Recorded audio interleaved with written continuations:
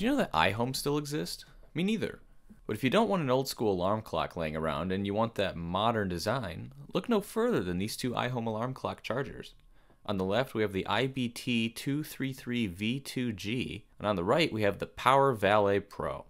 Let's get started.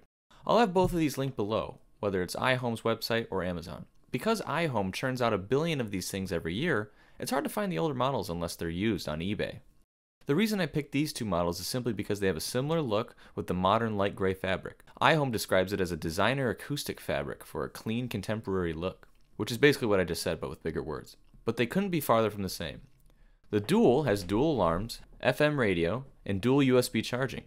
I tried the caller ID and it didn't really work. It said I was getting a call, but it didn't actually say the name of my friend. My friend's name is not Call. Siri worked, but it was pretty delayed and sounded pretty bad. What's the weather? It's currently cloudy and 18 degrees. Today's high will be 36 degrees, and the low will be 12 degrees. The sound quality for music is pretty neutral, and it can get pretty loud. I'd say this shines for something like podcasts where it's prominently voices. On to the Valet Pro. I'm a big fan of the much slimmer design. And now that I have a newer iPhone, I have the ability to use the wireless charging feature, which does 10 watts fast wireless charging. You get one 5-watt USB port for charging, you can set one alarm, and you can dim the display. That's about it. So really, this is just a wireless charger that can tell the time.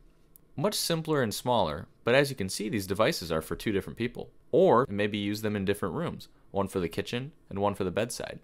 And while people are using their phones for podcasts, radio, TV, streaming, and obviously to tell the time and use alarms, the market for these complementary devices is really on its way out.